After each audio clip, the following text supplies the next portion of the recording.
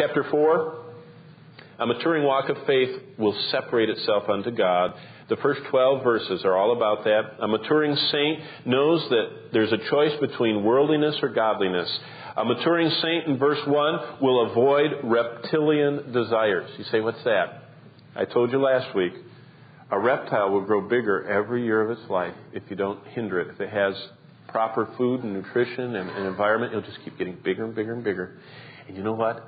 Our desires will too. If we feed them and protect them from the Spirit of God mortifying and killing them, they'll just get bigger and bigger and bigger. And if you think that something as a teenager that you're struggling with and that you're involved in, perhaps it's just getting into the immoral thing or into the pornographic thing or just getting into the alluring lifestyle, if you think that that's going to just stay as big as it is right now, you're crazy. It's going to just get like a dinosaur. Because if you feed it, and if you don't let the Spirit of God mortify it, it will get bigger than you'll ever dream of. And that's why so many people are so despondent, because their lusts are crushing them. They're so big.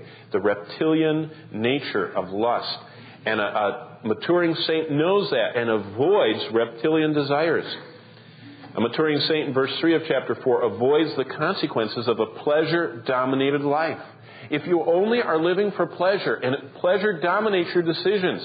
And if you say, oh, I want that job because of, this, it'll give me more freedom, and I want this vacation so I can just have so much pleasure, and I just want to do my own thing. God says, don't always be seeking pleasure. That's feeding the lusts of our flesh.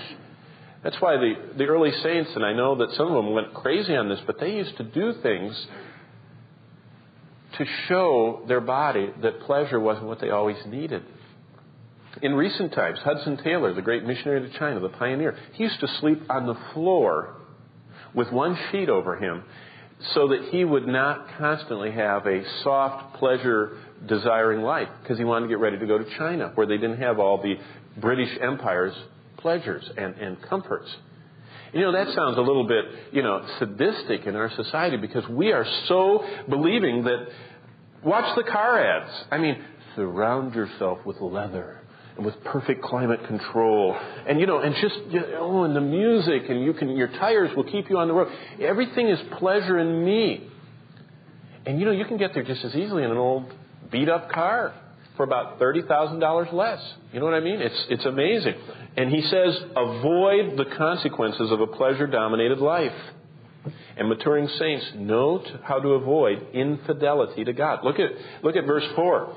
We can have infidelity. We can be adulterous in our relationship to God. Verse 4 says this: You are a spiritual adulteress or adulterer if you do not know that friendship with the world is hostility toward God. Basically, what he says is this: adultery equals friendship to the world. Friendship with the world equals anything that distracts you from worship, ministry, and devotion.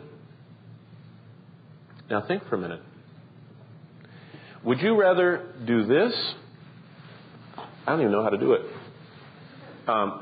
Or would you rather do this? Which one draws you more? Now there's an illustration from the Bible. Would you rather watch this with your remote control watching it, or get on your knees and read this? What he said is, anything that draws you away from devotion to God causes you to be God's enemy, because God doesn't like that thing that's pulling your attention away. And when we get to this paragraph, it's going to be very interesting, because a maturing walk of faith in chapter 4, verses 1 through 12, separates us unto God. And maturing saints demonstrate the marks of God's friends. And if you're a maturing saint, your pleasures will be in line, your friendship will be with God, and you will be humble in your lifestyle.